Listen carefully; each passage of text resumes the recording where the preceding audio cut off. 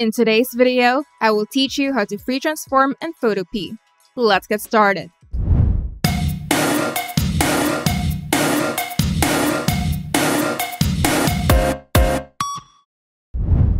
Free transform is a basic tool for doing transformations. It works like any other regular tool, but it is not present in the toolbar, and you can enable it by clicking Edit, then Free Transform, or by pressing Alt-Ctrl-T. And here's the step-by-step guide to using Free Transform.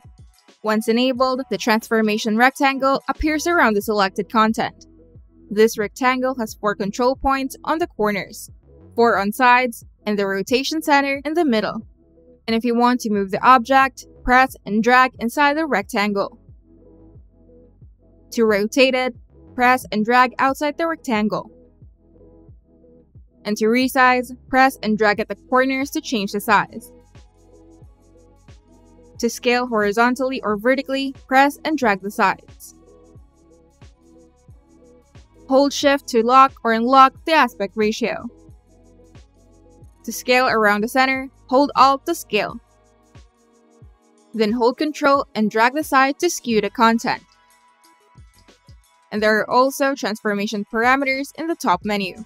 The 3x3 grid is a rotation center. The X and Y is the position of the object. The W and H are the width and height, respectively, with the chain icon to lock the aspect ratio.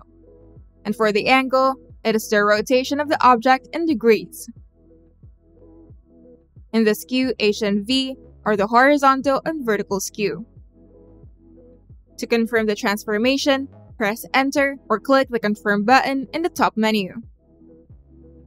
To cancel, press Escape or click the Cancel button.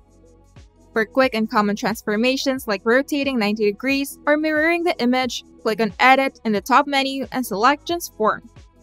Then you can choose from the predefined transformations. When you need to put your image on a flat surface viewed from the side, enable the Free Transform by pressing Alt-Ctrl-T. Then hold the Control key and drag the corners to move each corner separately, achieving a 3D effect.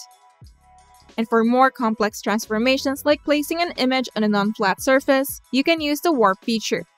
First, enable the Free Transform, then click the Warp button in the top panel to switch to Warp editing mode.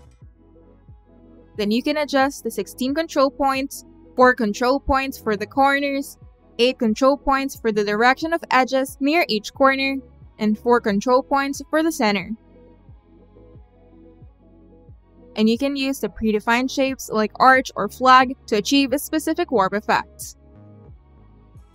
By using the Free Transform tool in Photopea, you can easily move, rotate, resize, scale, skew, and warp your images for a wide range of effects and adjustments. And now you can efficiently apply these transformations to your projects. If you find this video helpful, make sure to leave a like and subscribe. And if you want to see more tutorials, turn on the notification bell to get notified whenever we upload new videos.